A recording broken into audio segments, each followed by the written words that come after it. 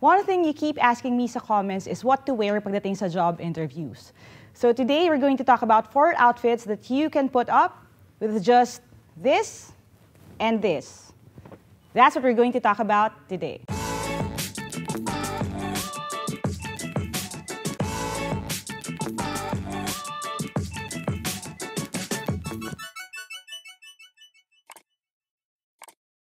Hi everyone, thank you for checking out my channel. Thank you for clicking on this video. This video is part of a series of videos I post entitled Get Hired.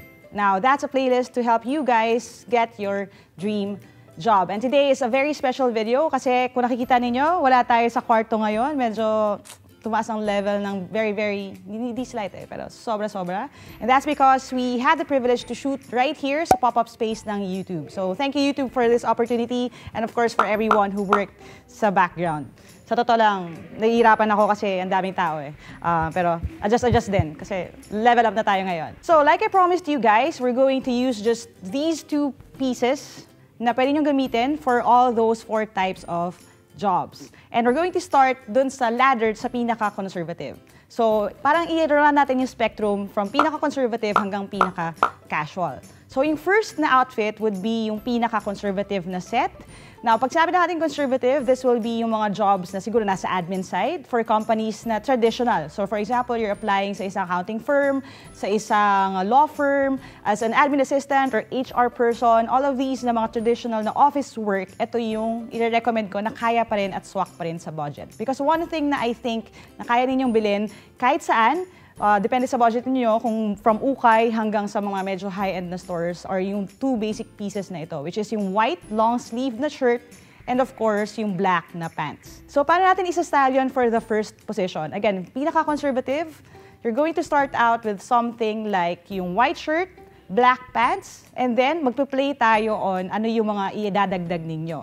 So usapang blazer. Pagdating sa blazer, ang blazer nyo dapat ay nasa black, okay? So black blazer, white shirt, black pants, and then your shoes have to be a little bit conservative as well. So don't go all creative sa mga grays or mag-boots kayo or mag-rubber shoes kayo kasi nga, we're talking about admin work. So one safe bet would be black shoes. Pwede na rin siguro doll shoes for the girls, and then just leather na black na shoes na very simple, which I think you can also get from anywhere. So yung mga fresh grad dyan, I think magagamit nyo pa rin kahit paano yung mga shoes na require sa inyo dun sa final year ninyo sa college. And then that would be your outfit. Now, pagdating sa accessories, again, keep it simple din. Dapat classy tayo dahil medyo conservative nga yung position. So you stick with your basics. One go-to piece that I always have ay isang decente na pair ng pearl earrings. The beauty about pearl earrings is you can wear it sa casual, pwede na rin sa medyo mas formal. Lalo na kung wala ka pa masyadong budget sa pagbili ng mga proper gold na mga accessories. You can get away with pearl. Sa necklace naman, hindi naman na kailangan ng sobrang bonggang statement piece. And then of course, your watch. Very important yung watch kasi throughout the entire interview process, very important na maaga kayo at of course that you keep track of time. Pagdating sa shoes, again, keep it simple, keep it black. That way, timeless din siya. And kung medyo mas na-expand naman yung wardrobe ninyo, you can just switch up yung pinaka-top ninyo. So kung meron kayong ibang long sleeve na shirts, kung hindi siya white or any other color, the same ensemble can work for those as well. Doon naman tayo sa outfit number 2. So again, ito yung semi-conservative na maitatawag. Anong mga positions yung pwede nyong gamitin dito? Yung siguro something like a training specialist, instructor, curriculum developer, yung mga roles na hindi naman necessarily stock sa isang office. This time, dahil may konti na ring creative side doon sa trabahong ina-applyan ninyo, may onti ka ng leeway to express yourself pagdating sa style. Now, bakit kailangan din natin mag-express ng sarili natin pagdating sa style? Kasi, insider secret, kaming mga HR people, we usually refer to you sa depende sa kung ano yung suot ninyo. I mean, we don't have time to memorize all your names, lalo na sa Pilipinas na maraming John, Mark, at Paul. So, ang usually sinasabi namin would be, yung naka-red, yung naka-blue, yung naka-scarf. So, dito na papasok yung pwede kayong mag-play on mga siguro statement pieces that would make you stand out dun sa crowd na lahat ay naka-blazer na itim. So, let's talk about your blazer. This time, pwede nang hindi black na blazer. What you could do would be wear something gray, which I prefer. I have a lot of gray blazers, as you can tell kung nagpo-follow na kayo sa Instagram. And that gray na blazer can help you stand out sa crowd na puro black ang suot. So gray blazer, white shirt, black pants, and when it comes to shoes, pwede ka nang maging a little bit, well, less conservative with something like siguro leather na boots na medyo mababa yung cut para at least comfortable ka pero nagsa-stand out pa rin. You can also wear something brown or anything na suede or anything na hindi kailangan na leather pa rin. When it comes to your accessories, you can still wear your pearl earrings na pwede mo naman suot sa lahat ng mga outfits today. And then you can actually accessorize using a scarf, like what I do. That way, dun sa interview, makikilala kayo as the girl with the gray scarf. And then with your shoes, you can wear something na either black na suede or leather or something brown para rin, again, mag-stand out ka. Just make sure that the colors work. And if you're like me na hindi innate ang gift pagdating sa color matching, that's why we have Google. So you can always Google yung table ng colors that match with your outfits. I will look for one and I will actually link it sa description box sa baba. Third outfit. Now, pababa na tayo dun sa rung ng papunta na tayo sa casual. Ito na yung parang semi-casual na matatawag natin. So again, if you're talking about a position naman na siguro something like software development or IT, yung mga jobs naman na hindi ka nire-require umupo sa office the entire time, maybe may work from home na option, or kung kayo ay nag-a-apply sa isang startup company na medyo kulang mga tao, again, kaya kailangan nyo mag-research, this would be a great way for you to build on yung current wardrobe ninyo. So again, with your white shirt and black pants, dito ka na may onting freedom to play with your blazer.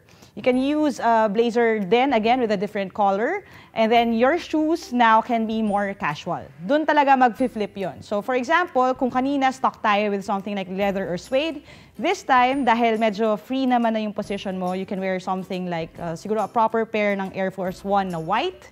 Something basic pa rin na, well, maganda sa mata, pero hindi naman sobrang loud. Okay? So, itabi nyo muna yung mga Kyrie ninyo na Iron Spider, yung mga maiingay na mga sapatos. This is not yet the perfect situation for that. Pero something casual like a white, clean pair of sneakers will do. And if you want more information on that and how you can get away with wearing sneakers at work, I actually have a very special collab video with Sir Carlo Ople that you can watch right now. The link will be up here sa I button. Now, when it comes to accessories, this time you can be a little louder. Dahil nga, again, medyo mas creative na yung side. You can stick with your studs, with your pearls. Ako, I actually like wearing something distinct. For example, I like wearing a pair of earrings that I have na paw print. Yung itsura niya, stud din siya, pero paw print. Bakit? Kasi to an interviewer na mahilig sa dogs or cats or my pet, that would be a great conversation piece. So they would actually see that, spot that, and automatically meron na kayong common ground. So sasabihin niya kaya, oh, do you like dogs? And now you can go on and boast about your dog at home, which I do have. Kaya again, maganda na yun na way to build rapport dun sa mag-i-interview sa'yo.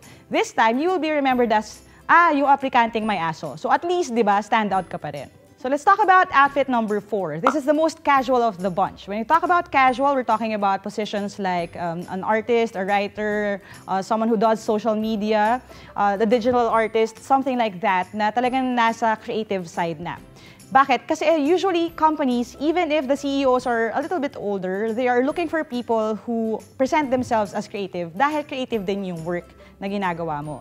So something like a hero piece na na-determine mo na before, which will give you confidence, will be a great boost dun sa outfit ninyo. So ang tanong talaga is, ano ang komportable kang suotin? Kasi by this time, anything pwede mo nang suotin. Sa case ko, I like wearing leather jackets. I know Pilipinas to at medyo mainit, pero I can get away with it, so why not? And the reason for that is kasi leather jackets do give me confidence. Ewan ko kung bakit. It's a psychological thing. But trust me, I'm a psychologist. It really does work. Kasi yung ritualized behavior yun, para ko na rin siyang armor if I think about it. So when I wear that, I feel comfortable, I feel safe, and that's a great way to go. So ikaw, anong komportable for you? Okay, pick that out. It probably already works with the white shirt and black pants. If I'm wearing a black leather jacket, I just wear something simple for my shoes. Something like itong white na tennis shoes ko from Adidas. So still white with red trim para kahit paano nagsa-stand out. Something like an Air Force One na puti or yung Jordan 1 ko na mid or high, na very basic din ng colors. That way, again, meron ka pa ring hero piece. And now you have freedom to accessorize. Just don't be too loud. Again, they all have to work together. But now you can wear your statement earrings, you can wear a watch na medyo mas creative yung side, a necklace. Just don't wear them all together. Kasi baka mukha ka namang Christmas tree. Unless Christmas elf yung position na ina-applyan mo. Now, at the end of the day, what really matters is the letter F. Now, ano yung F na yan? We're talking about fit. Some people think kasi when you talk about clothes, F as in fabulous. But you don't need to have clothes that look fabulous. What really matters is that they fit.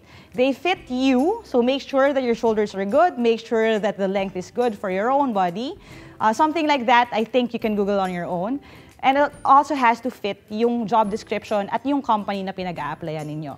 So when it comes to your Fs, it's better na they fit versus they're fabulous. Kasi maybe they're fabulous, but they're fabulous on someone else. So make sure that the fit is right and it fits the company, and I'm sure you're golden pagkatapos nun. So again, this video is something I made hopefully for you, whether may budget o wala. You start out with what you have. Again, very basic, white shirt, black pants. Look at what you already have and try to play with those. And I'm sure you will get that job. All right, I hope you learned something new today, and if you want more content like this, we already talked about how to write a resume, how to find job leads, how to answer commonly asked interview questions. All of those links will be up here and nasa description box din sa baba. And if you want any specific na mga topics about getting hired and finding a job, you can reach out to me directly and send me your requests sa www.facebook.com/gethiredby Team Lyqa. If you haven't subscribed yet, don't forget to hit subscribe and hit that bell icon para wala kayong mamimiss sa mga paparating pa lang na mga lessons. And as we always say dito sa team, never stop learning. Aja, aja, kaya niyan. I'll see you in my next video and bye for now. Hindi ko magaganon, mahal yung camera. If you like this video, don't forget, tumalon yung laway ko, sorry. Kita ko siya sa ilaw, ang ganda Alright, and